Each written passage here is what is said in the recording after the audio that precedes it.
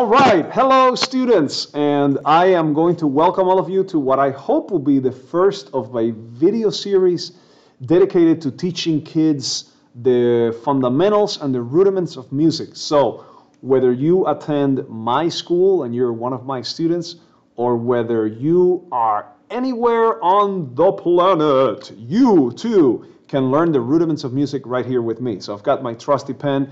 I am in front of a super high-end 4K smartboard device, and basically with this I will be able to basically draw just about anything, and we're going to have a great time while we learn. So let's get started. What we're looking at here is the musical staff, and if you are a non-musician or if you are just getting started in music, the musical staff is basically a system of lines and spaces that we use to put notes on, which help us, the musician, to read music. So it's a system of lines and spaces where we put notes on them. And we figure out from there what we're playing. If you play violin or cello or trumpet or trombone, or you sing or you play piano, we all use the staff in one way or another. We use the staff. So today's video is the bare bones of what you need to know about the staff. Okay? And as the video series continues, then it'll evolve in complexity and depth.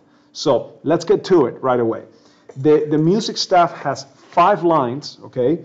And between those lines you have 4 spaces. So if you're copying this at home, I'd like for you to take a piece of paper and you basically, with a ruler, draw 5 lines, right? Now I've got some lines already drawn on my board, and I have a video of this already done, but I used a paper and a pencil. Now I'm using some high-tech software. So draw 5 lines, just like mine, okay? Using a ruler, space it out about maybe an inch or 2, okay? And then let's label the lines and the spaces with numbers. So go over and write 1, 2, 3, 4, and 5, right? Now I bet you that because I am using this pen, I could probably use white, right? I could probably use white. And then I could go over here, and right here I could, perfect. 1, 2, 3, 4, and 5. So that way it's easier to see, right? That I'm actually labeling the lines in order from the bottom to the top, right? So that's 1, 2, 3, 4, 5. And then in between those lines, you have the spaces, right? So let's label them too. And we have 4 of them. We have 1, 2, 3, and 4. Now the other thing I could do to make this easier to understand is I could actually draw the spaces right in there. 1, 2, 3, and 4. So I hope that makes sense so far. We have the musical staff. It has 5 lines. It has 4 spaces, okay? So the question is, where do we go from here? If you're learning how to read music, you have to know this.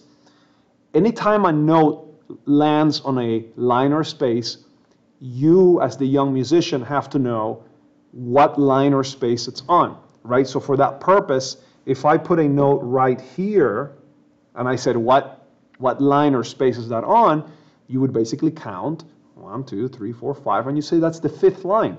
It's a note on the 5th line, okay? That's a note on the 4th line. That's a note on the 3rd line. That's a note on the 2nd line. And that is right there a note on the 1st line. Now I do have a piquant for quality, so let's make those notes really nice and round, shall we?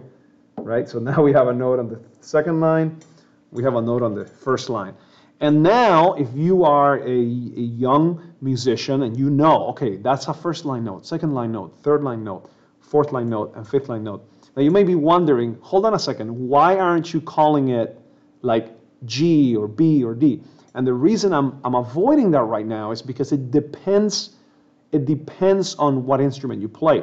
If you play cello, or bass or tuba or trombone, these line notes or space notes are going to be different than if you play violin or flute. Does that make sense? So right now we're looking at the very basics, and then eventually we will venture in. So now we covered the lines, let's cover the spaces. Ready? So here we go. Let's just start right here. So that's a note on the fourth space.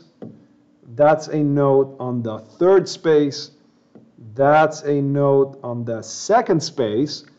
And that's a note on the first space. Okay? So far, it's very self-explanatory. Now that you understand it, you can look at any piece of music in the world and you can say, hey, that's a first line note, or that note is on the second line. You know that. Anything above or below, there's a really simple system of figuring out what it is. So for example, I can say that note is above the fifth line, right? And I can say that this note, right, is below the first line in the music staff. Now, the music staff does extend beyond the 5 lines, which means that there are more notes beyond the ones that you see here, right? So to figure out how much higher and how much lower we go, we use these smaller lines called ledger lines, and they're like invisible pretend long lines, but they're little, okay, to help us figure out where the note is. So let me draw one for you. So if I draw a little line here, that's my ledger line, and I draw a note, now I say, okay, where is this note? And you would say, well, it's on the first ledger line above the staff. That makes sense? And then I could do the same thing down here. I can draw myself a ledger line, and I can draw a note right here and say, okay, where is this note? And you would say, oh, it's on the first ledger line below the staff, okay? And you can have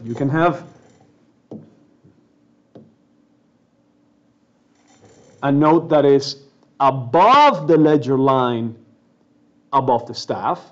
Okay, just process that for a second. The note is above the ledger line above the staff, or right down here, it's below the ledger line or below the first ledger line below the staff. So I'm already getting into maybe more complicated territory, but the basic concept is that you have those 5 lines, you have the 4 spaces. It goes beyond it, right, with the ledger lines, which are spelled this way. Let me see if I can write beautifully. Ledger. Oh, that's quite nice. Lines. Not too bad. Ledger lines, okay? And so you can use the ledger lines to basically go beyond the stuff. But that's already almost beyond the scope of this video. The basics are 5 lines, 4 spaces, and you know how to identify them. That is a really good place to be. So I hope that you enjoyed this video. Let me know your comments if I missed something, if I did something blatantly wrong, and you need to tell me, or if you liked it and you thought that was helpful for you to help you understand the lines and the spaces and how the staff works and kind of what it is, then you let me know as well, okay? So thank you for watching.